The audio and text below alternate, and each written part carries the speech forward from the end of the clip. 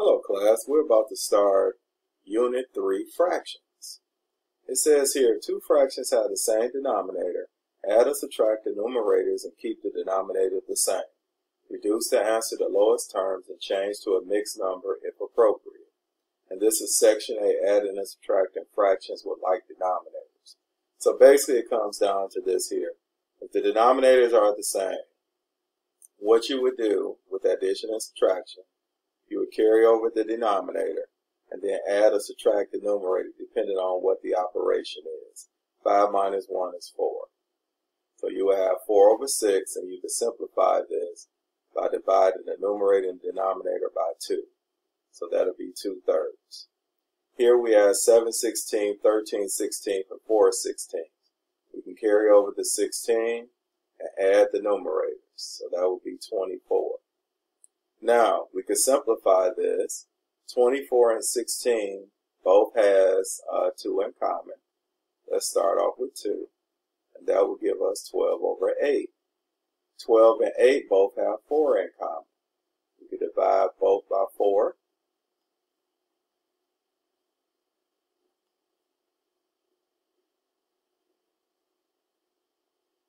That will give us 3 over 2. Now, we can rewrite this as a mixed number if it was indicated that you're supposed to. I told you in a previous lesson that typically if it starts off as a mixed number, or the directions tell you to write it as a mixed number, or your instructor tells you as a mixed number, then you have to write it as a mixed number. We really don't have that here because they said if appropriate. We really don't need to change 3/2, but I will show it just in case your instructor requires that. So we would take 2 divided by 3. 2 goes into 3 once. And we have a remainder of 1. So our final answer, the number in front of the remainder, is the whole number. The denominator stays 2. And your numerator is the remainder. So you got 3/2 as your answer, or 1 1/2. Now we go to section B, adding and subtracting fractions with unlike denominators. Now, if the fractions have different denominators, it is necessary to find equivalent fractions with the same denominator before you can add or subtract. Try to find the lowest common denominator, which is the smallest number that is a multiple of both denominators. However, if you can't find anything smaller, remember that multiplying the two denominators always gives a common denominator. If it is not the LCD, you will simply have to reduce more at the end. You have to multiply each fraction by a form of 1, same number top and bottom, to get equivalent fractions with the common denominator. Add or subtract the numerators, keeping the common denominator the same. Reduce and change answer to a mixed number as needed. So basically, going through this, we look at the denominators 9 and 6. Now we try and find the lowest number they have in common. Because these are smaller numbers, we can figure that out to be 18. Both of them have 18 in common, and that happens to be the lowest common denominator. Now, one thing you need to know about the lowest common denominator, or even a common denominator, the lowest that a denominator could be is the highest of the two numbers. Like here, the lowest that it could have been was 9. You cannot go lower than what the highest number of these two are. So the lowest could have been 9, but we know 9 doesn't work with 6, so we have to go higher than that. So since 18 is the common denominator, we look here at 9. We ask ourselves what times 9 is 18, and that happens to be 2. So we'll multiply the numerator and denominator by 2. 2 times 2 is 4, and 9 times 2 is 18. Now, when we multiply by 2 over 2, that's the same as multiplying by 1.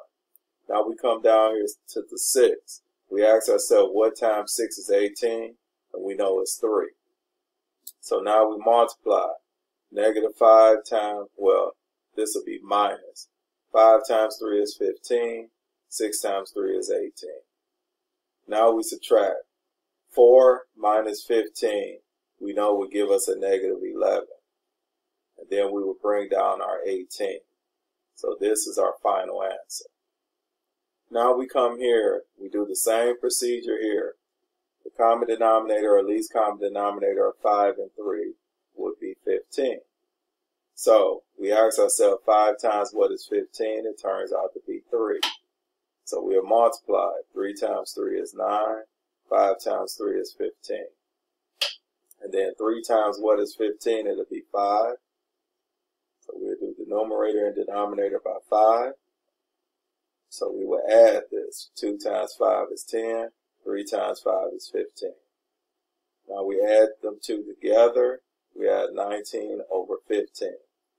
Now we ask ourselves here, again, if we need to change this to a mixed number, we would do that. We would take 15 into 19. 15 goes into 19 once, and we have a remainder of 4. So our final answer would be 1, our denominator would be 15, and our numerator would be 4. So our final answer is 1 and 4/15. Now, we scroll on to the next page. Now this time we don't have the boxes all drawn out like we had on these problems here. So let's go through and solve them. We can line these up vertically. So we will have 3/4 minus 5/12. Now we need to find a common denominator of 4 and 12, which is 12. Both of them have 12 in common. So we will multiply this by 3 over 3. And since this already has a 12 in it, we could just take the minus 5/12 and put it over here. Now 3 times 3 is 9, and 4 times 3 is 12. Now we subtract. We keep our denominator as 12. 9 minus 5 is 4. We can simplify this by dividing both by 4. And we will be left with 1/3. Now, we come here. The common denominator of 8 and 10 is actually 40. So we add 3/8 plus 3/10. And our common denominator is 40, so we have to multiply this numerator and denominator by 5, and this numerator and denominator by 4. So this will give us 15 over 40 plus 12 over 40. Now, we would take this here, and we would take the denominator and bring it down, which is 40. Then we would add the numerators. 15 and 12 is 27. And that is our final answer, because we cannot simplify that. Now we come here. Application of fraction, addition, and subtraction. It says perimeter. The perimeter of an object is the distance around it. You can find a perimeter by adding the lengths of all the sides. Find the perimeter of the rectangle shown below. So the perimeter, we need to know all the sides. Now with a rectangle, we know opposite sides are equal. So this side is 7 over 20 inches, and this side would be 11 over 20 inches. So now we can add up all the sides. We have perimeter is equal to 7 over 20. Now we can write the units in at the end. 11 over 20 plus 7 over 20 plus 11 over 20. Now our denominator will remain 20. 7 plus 11 is 18. Plus 7 is 25. Plus 11 is 36. 36 over 20, we could simplify that. We could divide the numerator and denominator by 4. And that would give us 9 over 5. So it'd be 9/5 of an inch. And we could leave this here, or if your teacher wants you to write it as a mixed number, we've had previous practice writing as a mixed number, so you can convert that.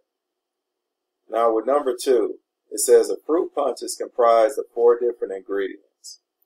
Apple juice makes up 1/4 of the punch, grape juice 1/6 of the punch, and cranberry juice 1/3 of the punch. The rest of the punch is ginger ale. What fraction of the punch is ginger ale? So this is what we would do. Let's add up all of these fractions first, because we know this is supposed to equal 1 whole when you add up the ginger ale. So we look here at these 3 denominators, 4, 6, and 3. They all have 12 in common. So 12 would be the common denominator. So we'll multiply this by 3 over 3, this 1/6 by 2 over 2, and 1/3 by 4 over 4. So this will give us 3 twelfths, this will give us 2 twelfths, and finally this will give us 4 twelfths. Now we will add all these together. This will give us 9 over 12. Okay, now we have 9 twelfths. Remember, we're trying to get this to be one whole. So what we would do is this. We would take 1 minus 9 twelfths, and we would make this 1 12 over 12 so they can have the same denominator. And when we subtract this, this is how much the ginger ale would be, because that's the only ingredient missing. So this will give us 3 twelfths, and we can simplify that. We can divide both by 3, and our final answer would be 1/4. That's how much ginger ale is in the punch. Now we come to section D, adding and subtracting mixed numbers. Okay, now, with adding and subtracting mixed numbers, it comes down to this here. We know we would do the fractions the same, like they have to have the same denominator and everything, but we have to add and subtract the whole numbers as well. So we will line this up vertically. Now the common denominator of 5 and 2 is 10. So we know we'll multiply this by 2 over 2 and this fraction by 5 over 5. So now this will leave us with 14 and 4/10 plus this will be 27 and 5/10. So now we will add this 4/10 and 5/10 is 9/10, and 14 plus 27 is 41. So that is our final answer. Now we come here to the next problem, and we line it up the same. 33 and 5/6 plus 49 and 2/3. The common denominator of 6 and 3 is 6. So we'll multiply this bottom fraction by 2 over 2. And since the top fraction already has 6 as the denominator, we could just carry that over. So we have 33 and 5/6 plus 49 and 4/6.